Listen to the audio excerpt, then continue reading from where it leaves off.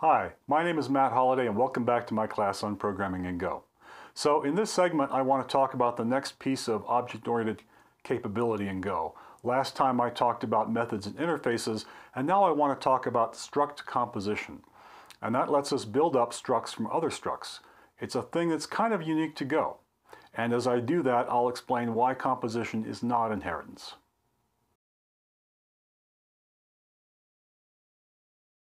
So I'm going to do most of this segment in the playground. But before I do that, I want to start with one slide to explain the concept of composition.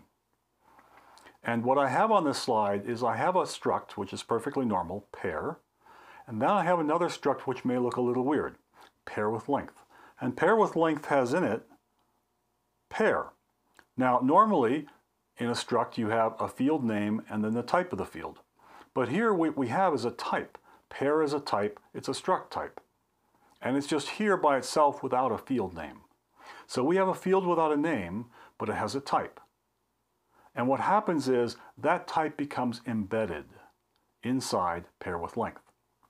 Now, the simplest way of explaining this, again, is to use structs and to say that the fields of pair get promoted into pair with length. All right? And this word, promoted, is really kind of important because we're going to see other things get promoted also. But what do I mean by promotion? Well, it means that the fields of pair appear at the same level as the fields of pair with length. So I can access, pl.length makes sense, right? pl is a pair with length object.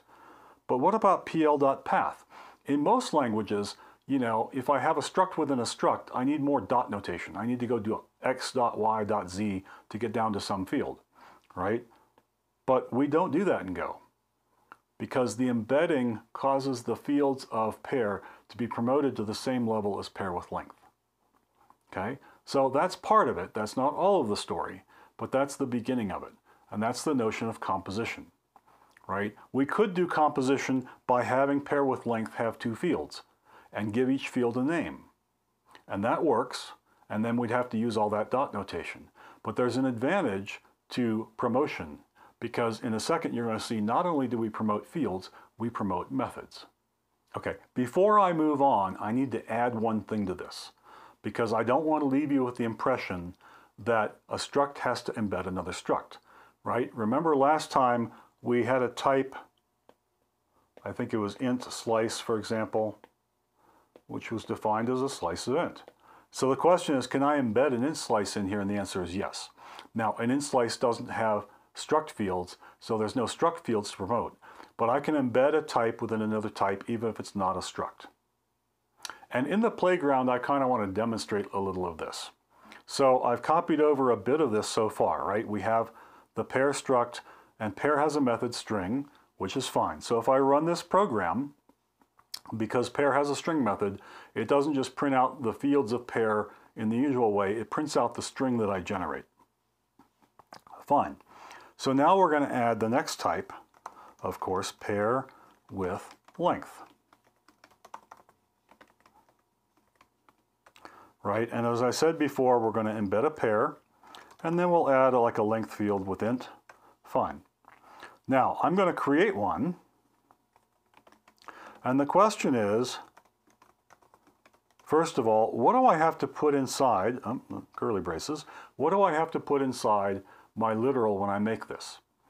And the answer is I can't just put all the fields. So this is the one exception to the promotion thing, that when I create this, I'm going to have to give it a pair and a length.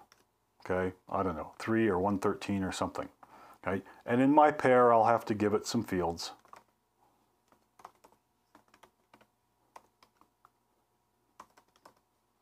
All right, so I still have to, when I make one with a literal, I have to actually call out the pair as a separate thing and put it in. So we printed P, we'll print PL, but we can also print parts of PL.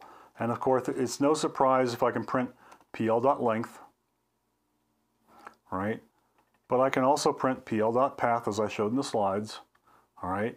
So the path field is immediately available. I don't have to print PL.something, whatever, all right? But now the question is, when I go to print PL by itself, what do I get? And the answer is, it looks like what I printed for P. Why is that? Well, there's another kind of promotion. So the fields of pair get promoted to pair with length. So do the methods. Okay? The methods of pair, and so one of those methods is the string method.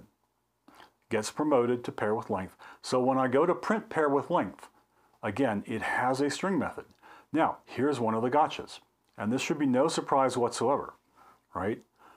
The pair with length string method is the one from pair which knows about fields in pair, right? I can't go back, for example, and add p.length because pair didn't have a length, right? So I'm going to get the method that runs on pair with length, but it operates on the pair part essentially. It does the logic it would have done for pair. It doesn't know anything about the length. Okay, good.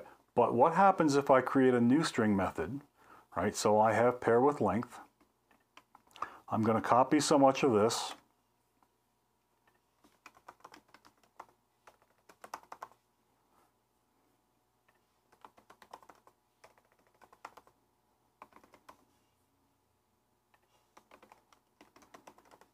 Okay, so now I have a string method specifically for pair with length. And the answer is, when I run this, I'm going to see that for pair with length, it uses a different method. All right, so when it goes to resolve these methods, it says, okay, is there a string method on pair with length? Well, if there's one defined for the pair with length type specifically, it's going to use that. If not, it's going to look to see if there was a string method promoted into pair with length. That's what it did before. So before it called the one from pair, but now since I actually have one on pair with length specifically, okay, and I'm trying very hard to avoid using the word override, okay, because that's not normally a term we use in Go. And the reason we don't use it is because override, again, suggests inheritance. And we're not doing inheritance here, because a pair with length is not a subclass of pair. It is not a subtype of pair. And I want to demonstrate that here. So we'll go and do the next little piece of this. All right, and we're going to call it func file name. It takes a p pair, returns a string, and it's going to return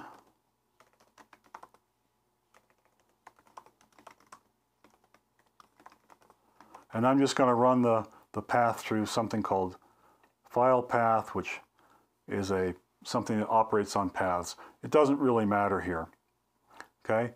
But file name takes a pair, okay? So the question is, what happens if I do func.println? Okay, so we'll try file name on P, and we'll run that. And the result's not terribly surprising, right? I'm going to try running that on PL. And that's going to fail, because a pair with length cannot be passed as a parameter of type pair. It's not the same thing. It's not a subtype, it's not the same type, even though pair with length has a pair within it. But what I could do, and this is legal, is I could actually say pl.pair, and so I'm just calling out that embedded pair part, and if I do that, that works, right? But I couldn't do just PL by itself, right? If I run that, it's an incompatible type, right? So composition and inheritance are two different things, because normally you have inheritance, you pick up the fields from the parent class, but you are a subclass of the parent class. And in Go, we don't have inheritance. So we're pulling in the fields of pair, they're embedded into pair with length. We're promoting fields and methods into pair with length, but pair with length is a different type.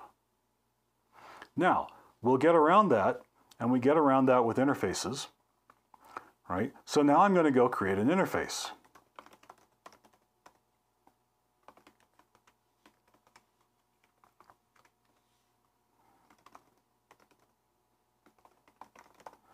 I'm going to create an interface called FileNamer, which is going to take a method FileName. And we're going to change this FileName up here to be a method instead of a function. All right? So it takes a path, it takes a pair, returns the file name. Great. So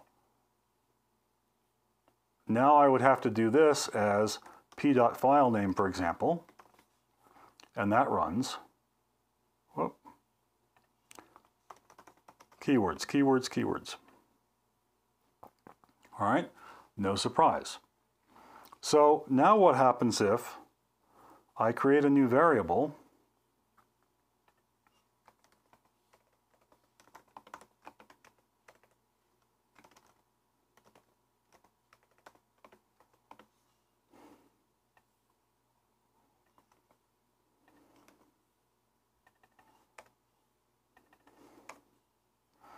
All right, so p.filename is fine. It's going to complain that I didn't use fn.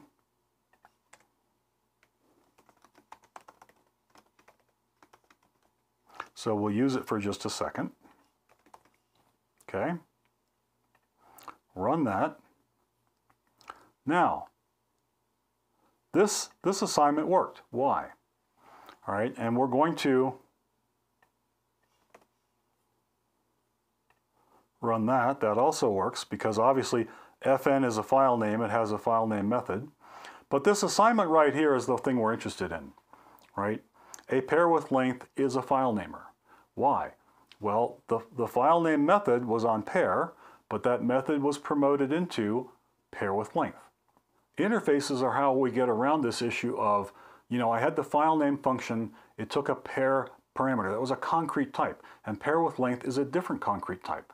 But when I start creating an interface like FileNamer, okay, now both pair and pair with length can be examples of FileNamer. In this case, because the method was promoted into pair with length. But we could have done it a different way. They could have been completely separate without composition. But composition allows us to build things up. And in a couple minutes, we're going to get to an example where we demonstrate the practical use of that, for example, in sorting. I'm going to go back to the slides for a second because I want to demonstrate that we can do composition not just with values, but with pointers. So I have struct physgig, which is an old joke, and it embeds a pair with length, but it doesn't embed the whole thing of pair with length. It embeds a pointer to pair with length. Okay, so physgig has a pointer to a pair with length thing, and it has another field, broken, for example, right? I will let you look up physgig and figure out what that actually is. So I can create this variable fg, and the way I create it is I actually pass in the address of something I created with pair with length. Right? So I created a pair with length thing by putting the ampersand in front of it. It gets allocated on the heap, and we get a pointer to it, and that pointer becomes part of my physgig instance. All right? So now what happens if I actually print the physgig? Well, the answer is it prints, and this is a slightly different version of the function, right? I have one in the slides. It was written a little different. So the text is not exactly the same. But notice it prints the length and the path and the hash. Okay? Why? Because it's calling the string method on pair with length because I embedded it. Even if I embedded it through a pointer, it is still, in a sense, it's still allowing its methods to be promoted back into physgig. Okay, so physgig has a string method. It would fit into a func.stringer, even though I embedded the pointer to the embedded type.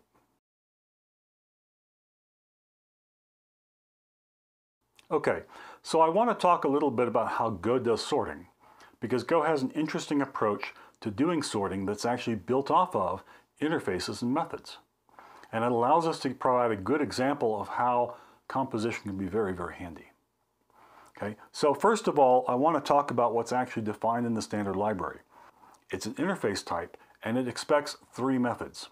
One provides a length, okay?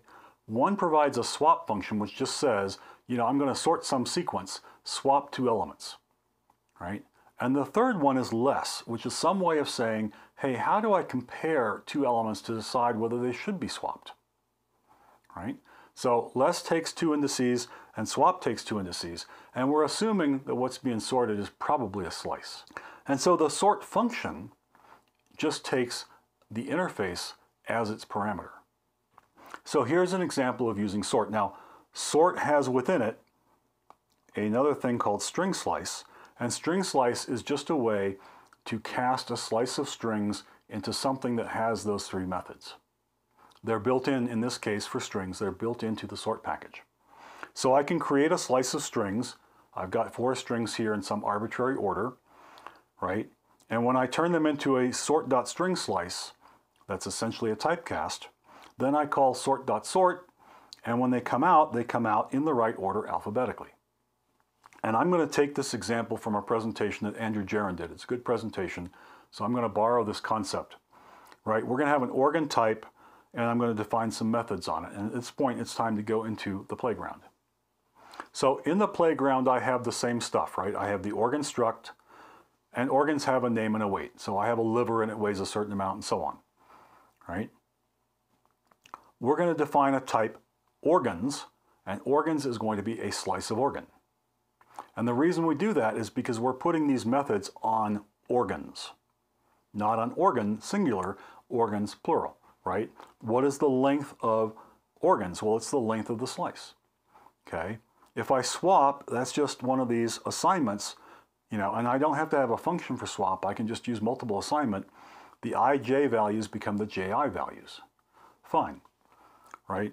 So, and now I've got some organs. These are, I hope I have more organs left than these, but they've taken some of them out already. And if I run this, right, I get printed out this list of organs in no particular order. Well, it's in the order I typed it in, but it's not sorted yet. So now what we're going to do is we're going to do a little bit more work, because I don't just want to sort these one way. I have 2 criteria, name and weight, right? So we're going to be a little tricky. I'm going to be able to sort them both ways. And to do that, I'm going to define 2 new types. So the first type, by name,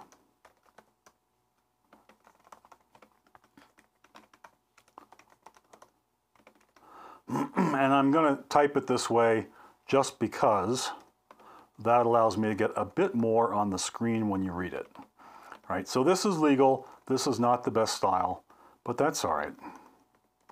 And you'll see these are exactly the same, by name and by weight.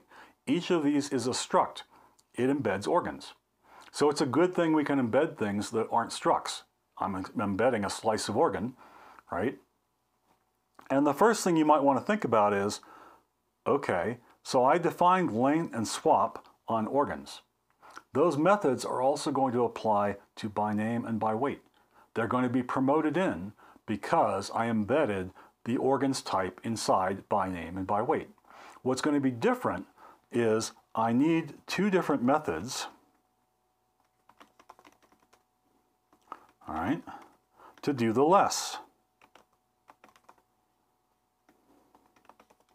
And the way less works is it takes 2 integers and returns a bool, right? So I need to do this once for by name and once for by weight.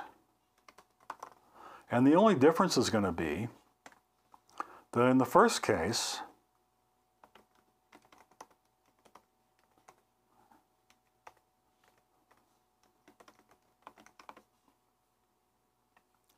all I'm going to do is compare the names, right? So one organ is less than the other in by name if one name is less, presumably by alphabetic, right? An alphabetical order. And for by weight, we'll do the same thing, but instead of the name, we'll use the weight, right? So less on by name compares names, less on by weight compares weight. What about the other 2 methods? Well, again, they're promoted in. So both by name and by weight are going to be compatible with the sort.interface type because they have all 3 methods. So we're going to see that. All right, I have my thing right here, right? Now, the other thing about sort.sort is it does it in line. So I have to call sort.sort,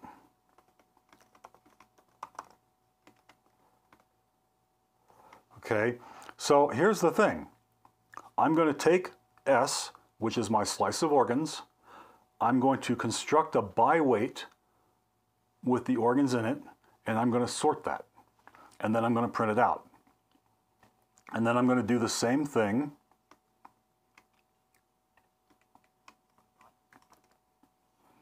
except by name, and we're going to see the result.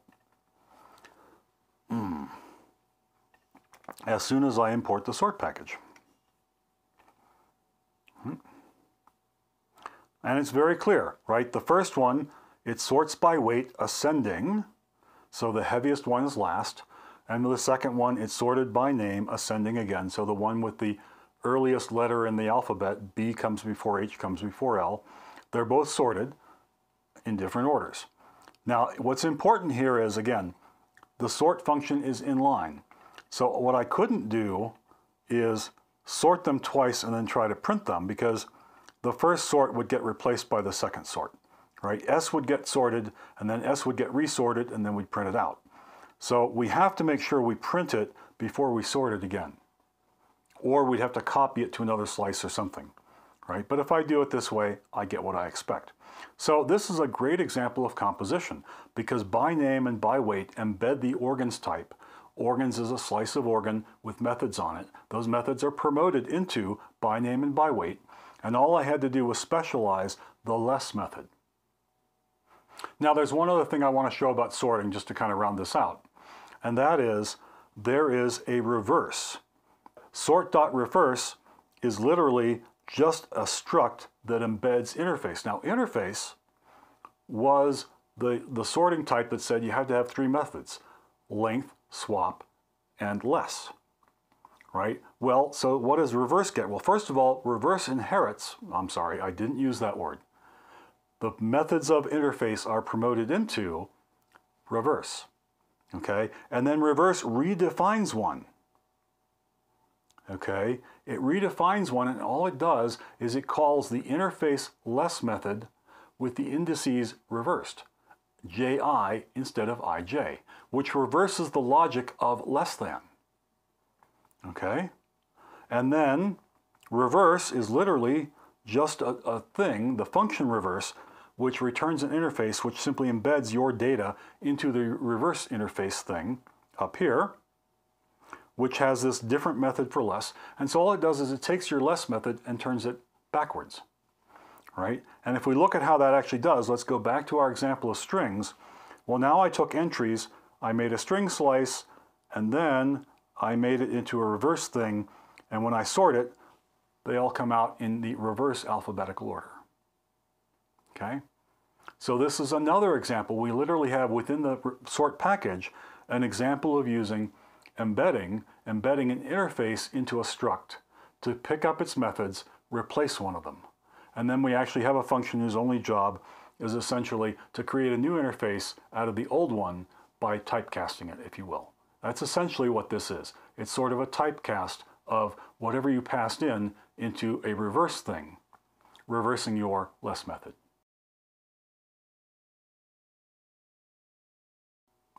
So before I'm done with this segment, I want to have one more thing, right? We've had this ongoing theme about making nil useful, all right? And again, there was presentations that are worth watching out there about this idea.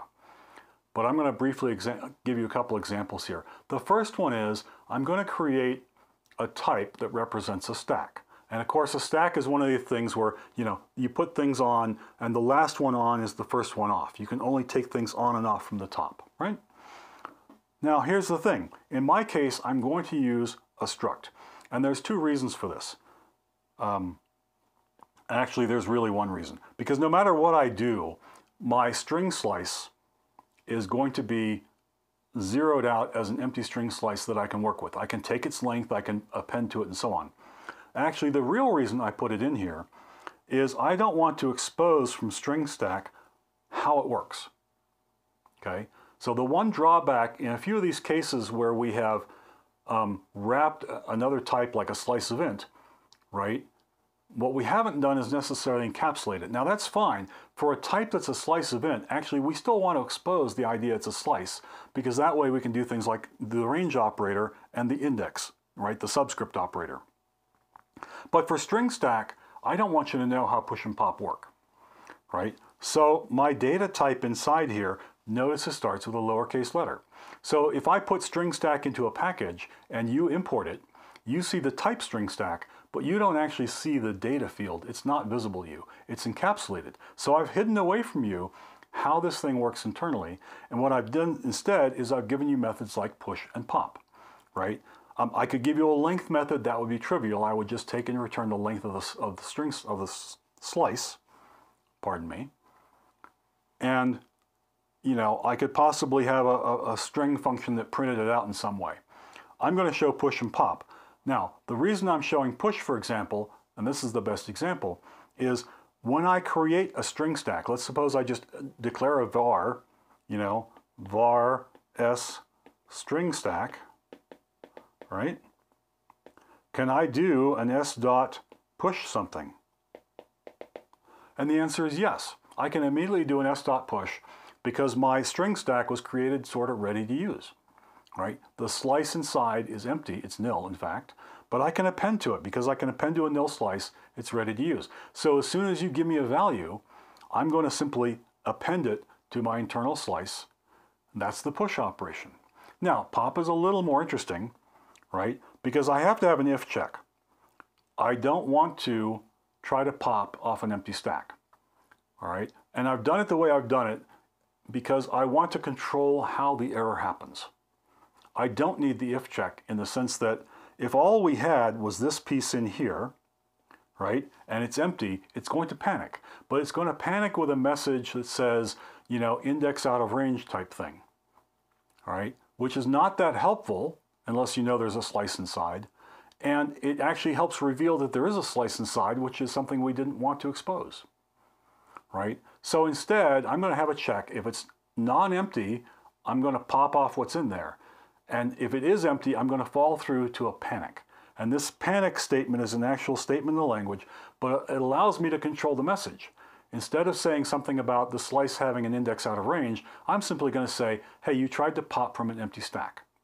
And that's logically impossible. Okay? We haven't talked about panic yet, so this is kind of a preview, but I'll talk about that later. Essentially, right now, if we ran this in a program and tried to pop off an empty stack, we would crash. We would crash with this message, pop from an empty stack. All right? If we're not doing that, then of course all I'm really doing in here is t is going to be whatever's at the end of the slice. And remember, I append to the end. So whatever you last appended is the last element on the slice. I'm going to get that into t, and then I'm going to turn my slice into the slice minus that element. So you can think of this as a tail and a head. Right? I'm going to get the tail of the list, put it in t, and then my list is going to become the head of the list without t.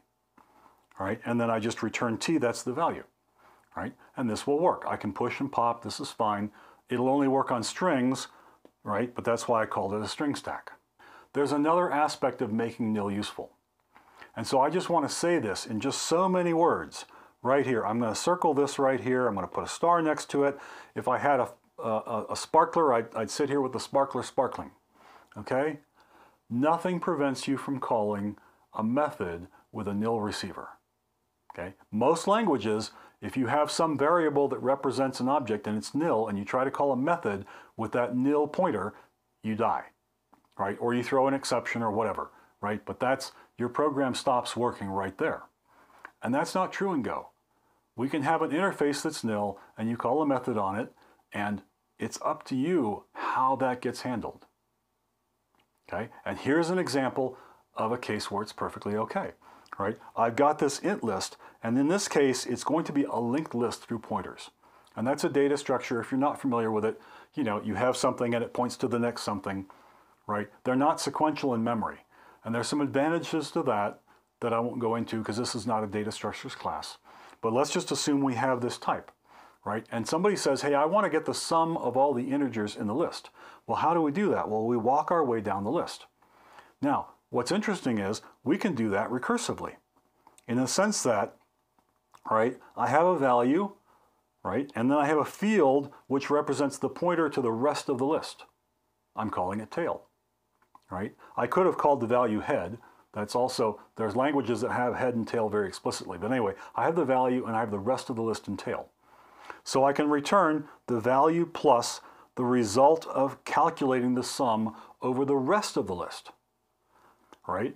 Now the problem is, how do I know the list is done? Well, the list is done when I get a tail that has the value nil, right? It's just like trees. If you build a tree, how do you know a node has no children? Well, the pointers to children are nil, and the linked list comes to an end when the tail pointer is nil. So that's why I have this logic here, right? If you call sum and you pass it the tail pointer and it's nil, I'm just going to return 0. Which is very logical, because if I have no more elements in the list, their sum is 0. And when I add 0 to the rest of the sum, it doesn't change it. Okay? So this is a very straightforward way to handle it. It just works. So I can just sit here and build this little linked list of int variables and then ask for the sum. It'll walk down the list, calculate the sum. When it gets to the end, it's done and returns. So I have made the nil value safe and useful. I don't have to worry about, oh, I called nil and it crashed. Now, not every type will work this way, but again, this is a paradigm. It changes the way you think about building things, because we can do things with nil that are safe in ways that they weren't in other programming languages. And it just, again, the program becomes simpler. There's fewer error conditions to have to go and deal with. Okay, so that was my second part on object-oriented programming in Go, right? The first part I talked about methods and interfaces, and now I've talked about composition and the notion of promotion, how the fields and methods of the embedded type get promoted to the embedding type. And it's a very powerful notion. It lets us build some very interesting programs, okay? But it's not inheritance.